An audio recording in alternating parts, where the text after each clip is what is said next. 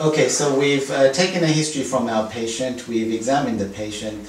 The next step is to get the patient's permission to go ahead with the procedure.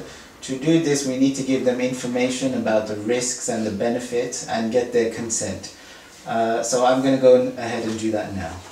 So Sarfraz, tell me what you know about cupping therapy already. Well, Dr. Sheikh, I don't really know a lot about cupping therapy, and I hope you can help me with that. Okay. So what I'm going to do is I'm going to explain to you what happens before, during and after the procedure. And then I'll go on to explain some of the perceived risks and benefits of the procedure. At any point, if you don't understand anything or anything's not clear, just interrupt and let me know. Okay. Okay. So before the procedure itself, we ask you not to eat anything 2 to 3 hours before. And this is to allow your stomach to empty and to allow the blood flow to maximize to the peripheries or the outer parts of your body for you to get the maximum benefit. Okay. Okay. If you take any medication, it's fine for you to take it on that day. That's not a problem. If you want to drink something, it's fine, but as long as it's not too sugary, water is fine. Okay. Okay. Now, during the procedure itself, we position you in a comfortable position and we expose the part of the body that's going to need the cupping therapy. Okay? It's a very clean procedure, so we make sure that all the equipment we use is disposable and sterilized, and we dispose of that afterwards. Okay? And any part of the skin that we're going to we've cleaned once, we don't touch again. And that's to minimize the risk of infection. Okay. So I'm just going to show you the equipment. This is what we're going to use to do the cupping itself. If I could just if you could just show me your hand. This is a cup. Now they used to use bamboo cups, metal cups, horns, but thankfully we're not going to be using any of those. We stick to these, okay, which are disposable. And we just pop the cup onto your hand and then just apply some local suction. How does that feel? Does that feel okay? Yeah, I can feel it sucking already. Just feels like a little bit of pressure. And now blood's coming up to the surface and you can see it going red. Okay. We just leave this on for 2 to 3 minutes to increase the circulation. And then we take the cup off.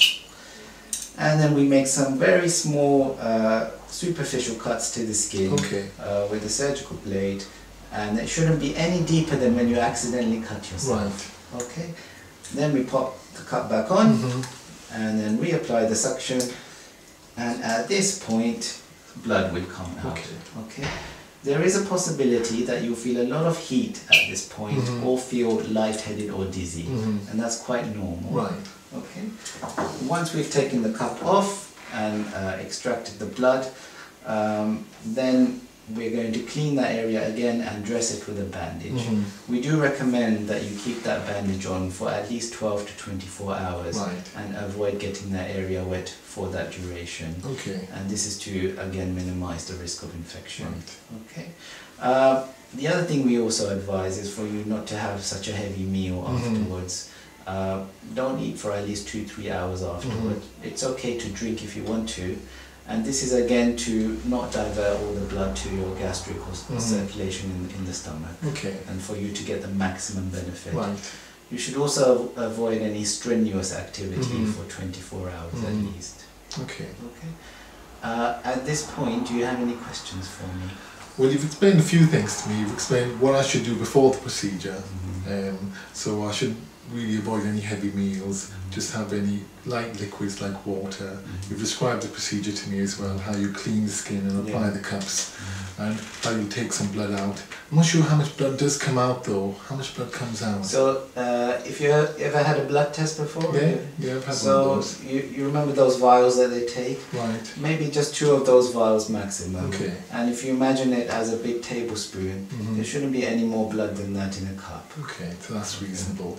And then you've also explained that you put a bandage on the area and I don't need to take that off for at least 12 to 24 hours. That's correct. And I should really avoid any heavy meals or any strenuous activity afterwards. That's correct, And I may feel a bit sweaty during the procedure itself. Is there anything else that I should watch out for? So I'm going to go through some of the risks of the procedure. So during the procedure itself, as I said to you before, you can feel lightheaded and dizzy, okay? And it's not uncommon for people to faint, okay?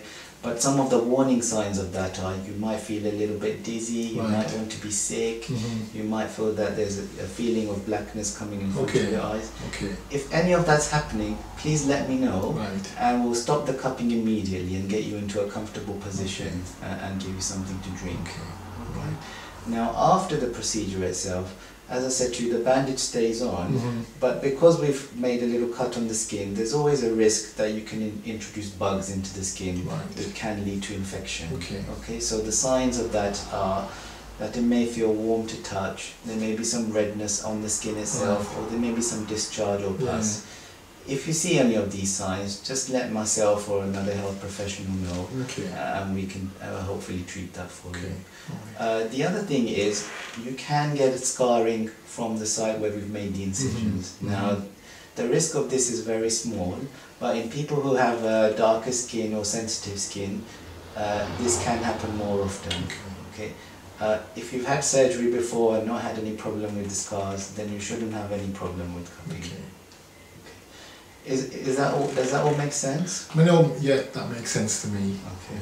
I've got a leaflet here for you to read in your own time.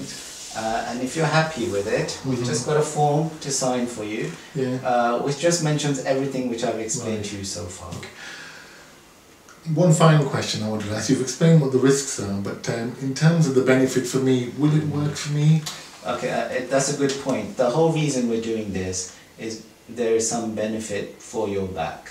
Okay, so we're treating your back, and we're hoping that although there are some risks involved in the procedure, that the benefits will outweigh that, and that you will get some pain relief and increased function from your back. Well, fantastic. I'd like to sign and have the procedure done, please. Okay, thank you. Thank you. Thanks.